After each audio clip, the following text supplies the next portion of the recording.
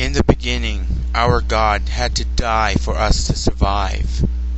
This is actually more accurate than you imagine, since science tends to prove it. In this episode, I'd like to talk more about astrotheism and the creation of all that is. The God who gave birth to all of us died in the process of making all of us. Now, astrotheism is basically the worshipping of the planets, also the stars and the moons. Science says that it was a gigantic star that exploded, and because of this great explosion, gave birth to all the chemicals that we now know. It made the animals, it made the plants, it made the elements, it made us, it made everything that you could see, touch, smell, feel, or taste. It created everything that is.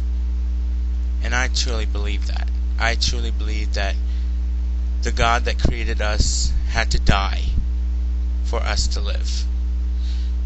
And He gave birth, He, she, it, them, it gave birth to our sun, our star, our sun. That He is God's Son, the light of the world, as indicated by the Bible. He rises from the east, in our perspective that is, and sets to the west, to our perspective that is. And through Him, life was created on this planet. So no one can go through our true Creator through Him.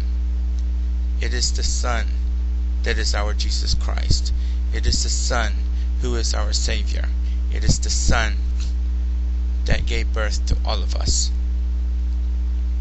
He is the one who walks over the water, obviously, because He does walk over the water. He walks over the skies. I mean, you will see Him coming in a chariot of clouds. Duh. He rises from the east, He sets from the west, and He promised every year when He dies, I don't want to use the word die, when He leaves us to the southern hemisphere, He promised that He comes back, and He always done that. This is my praise to the Son, for He is our Savior. Blessed be.